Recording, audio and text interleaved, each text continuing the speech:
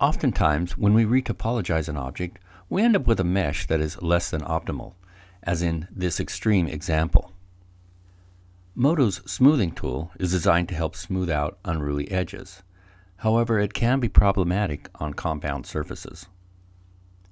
As you can see, by default, the tool tries to average the distances of all vertices, thus flattening the form.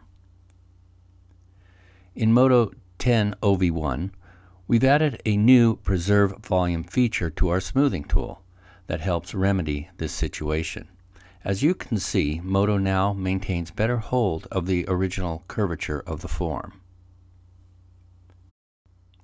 For finer control, this feature can also be activated while using the Sculpt Smoothing tool by holding down the Alt key and simply brushing over the top surface of your object.